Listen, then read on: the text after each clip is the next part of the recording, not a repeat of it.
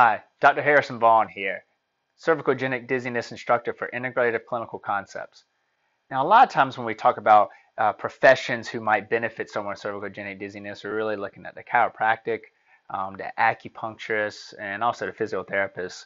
But really, if we really want to go back in history and even look at some of the techniques that both of these professions, chiropractic and physical therapy, learn from in terms of just general manual therapy, you have to look in the osteopathic literature. And this blog right here really just brings out several of the case reports, a case series over the years of can osteopathic manipulative or manual therapy improve somebody with vertigo or cervicogenic dizziness. And really,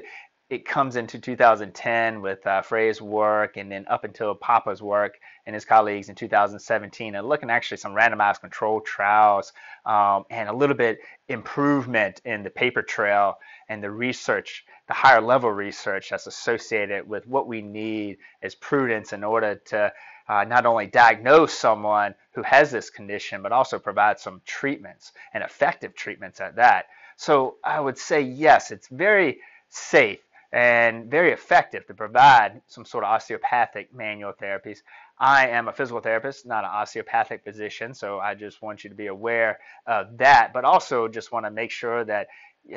we always read